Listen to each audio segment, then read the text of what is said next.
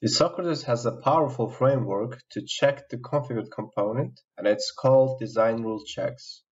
The DRC engine checks the coherency of design data. It contains several sets of built-in checks that you can run against elements in the Project Explorer. The Problem tab displays errors from these checks. If the bundle is associated, additional checks from within the bundle are performed. The External Problems tab displays errors detected by the bundle. You can run the DRCs after you define a configuration or during validation of the project. You can check an individual element or one or more projects. One thing to note for design rule check is that it can never be turned off and will always run, and it can ensure your design is always correct by construction. To verify the full specification, in the Mesh editor, click the Verify the Full Specification icon on the toolbar.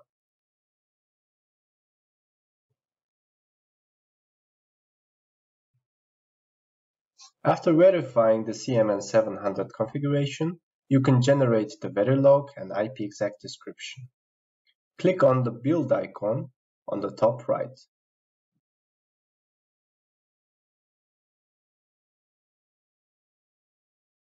Select the Navigate to tab to check the files and generate the deliverables in your project as they exist in your file system.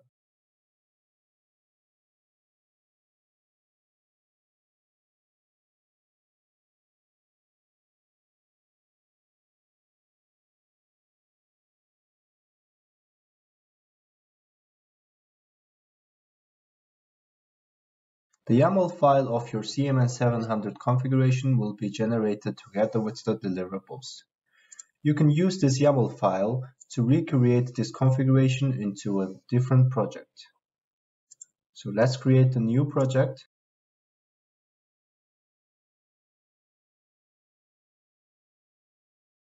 And go to IP catalog and select CMN-700.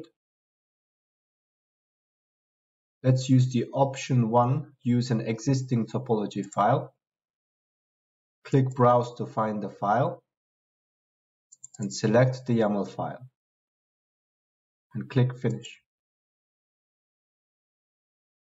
Now we have successfully recreated our previous configuration onto a different project.